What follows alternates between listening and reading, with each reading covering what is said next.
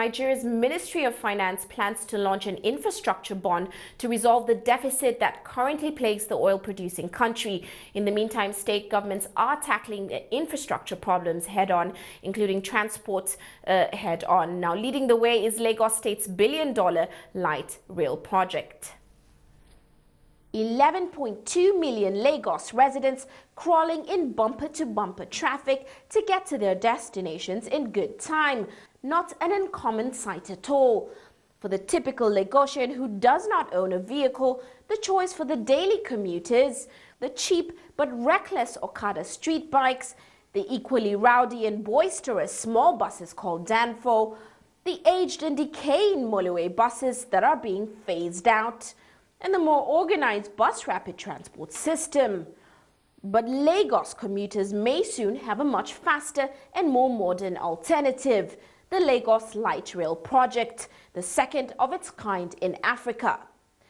This urban rail-based transport system is a PPP project sponsored by the Lagos Metropolitan Area Transport Authority and constructed by the China Civil Engineering Corporation.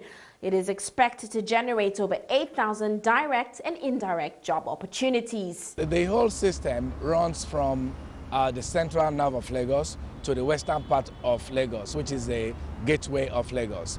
So it's actually addressing the needs of the people that are going towards the gateway of Lagos, which is the western part of Lagos. So it's a run from the central part of Lagos to the western part of Lagos, which is what it's meant for.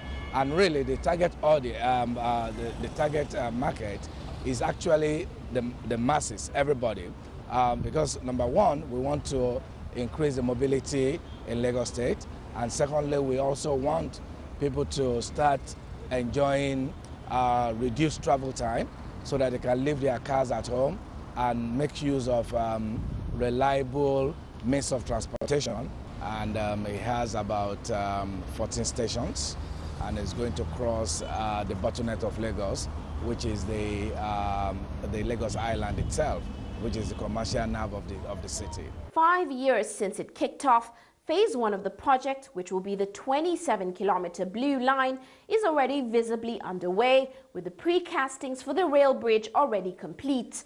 Other equipment like electric power generators, signaling, rolling stock and fare collection equipment will be provided by the private sector under a concession contract.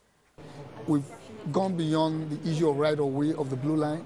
We've started putting up, the road is on. We've awarded contract for the second phase of the project. That will take it to almost 3/4 of the distance for the road. Without the road, the rail will not move. So we are fast moving on the road construction. The beams, the pylons for the rail are up. The stations are up.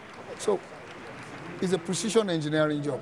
We are looking forward to the next 2-3 years. In terms of the operation, we are doing a PPP system, whereby the state is actually financing the infrastructure and the private sector is going to provide the rolling stock and run it over 25 years and also maintain the tracks. Upon the completion of the Blue Line, the end-to-end journey time from the outer city to Lagos Island, the commercial center, will be approximately 35 minutes, significantly reducing travel time and some of the stress associated with congested traffic at an affordable price. Our initial estimate is $1.6 billion. And again, we're still looking at means of getting international donors to make contributions to it.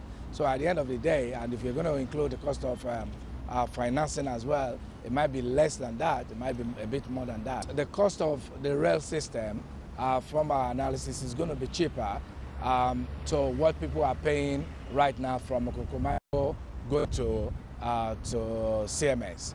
So it's going to be cheaper, it's going to be affordable, it's going to be reliable, it's going to be faster. While there have been whispers of funding challenges facing the project, the state government has assured the public that nothing will stop its progress and expects to deliver the first 7 kilometers of the Blue Line before the end of 2012. Uche Okoronko, CNBC Africa, Lagos.